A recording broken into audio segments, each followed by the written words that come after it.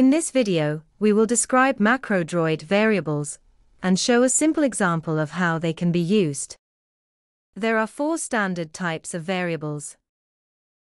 Boolean variables store either true or false and can be used to model a simple binary state, such as a light switch being on or off. Integer variables store a whole number, for example, as a counter of how many times a certain event happens. Decimal variables store a decimal number and are useful in calculations where the decimal part is important. String variables are used to store textual information. For example, you could save the text of an incoming SMS message into a string variable for later use. From the home screen tile, you can configure the list of global variables. A global variable is one that is accessible from any macro. From the Macro Edit screen, you can configure the list of local variables. A local variable is only accessible from that macro.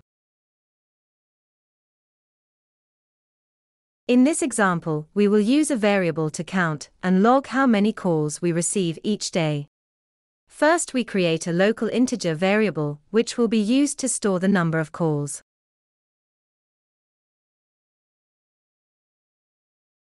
We add 2 triggers for this macro.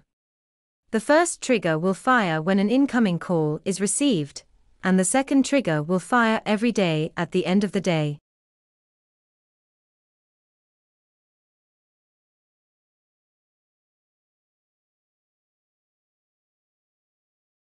We add an if clause action with trigger fired condition. The first part of the if clause will run when we are invoked by the incoming call trigger, and the else clause will run when it's the daytime trigger.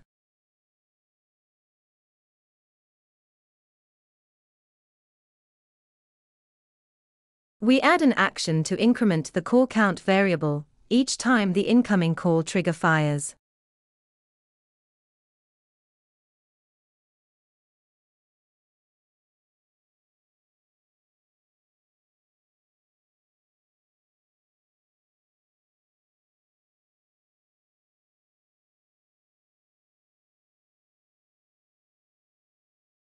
We add actions to log the number of calls for this day, and reset the call count variable to 0, ready to count the next day's calls.